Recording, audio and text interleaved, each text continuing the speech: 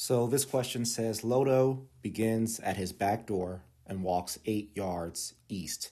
I'm actually going to just start with drawing what that means, right? I have this little rectangle that represents the back door, and this line here will represent the 8 yards east. So this strategy is called plug-in picture, which just means if a question starts to describe anything that can be drawn, we should draw it. So there's our 8 yards east. And then we see that he goes 6 yards north, so let's draw that in. So that'll be 6. And then 12 yards east, so let's draw that in. So that's 12. And 5 yards north, so let's draw that in. And that is labeled as 5. To the barn door, so we have another door there. About how many yards less would he walk if he could walk directly from the back door to the barn door?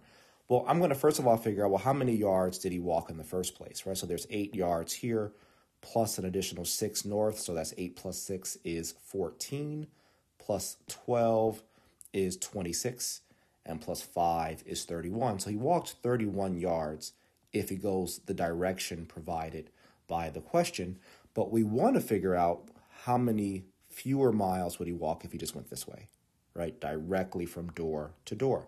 Now here's the benefit of having a drawing, because when we draw this out, we can see that these are both right triangles, right? And I just need to figure out, like, what is the hypotenuse of this right triangle, which I'll label as x, and what is the hypotenuse of this right triangle, which I'll label as y. So to find x, I could do Pythagorean theorem, which would be 6 squared plus 8 squared equals x squared.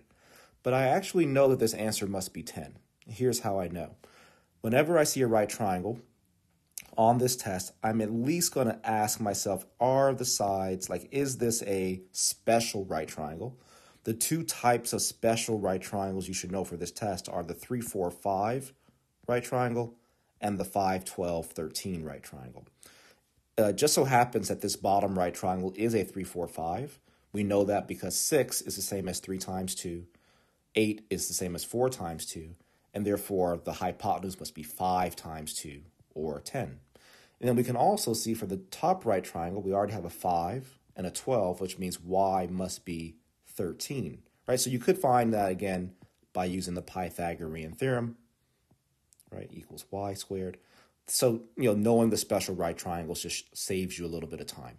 So the distance from door to door is 10 plus 13, which is 23 yards, which means that the difference between the 31 and the 23 must be 8 yards, right? So how many yards less would he walk? Well, he'd walk 8 yards less.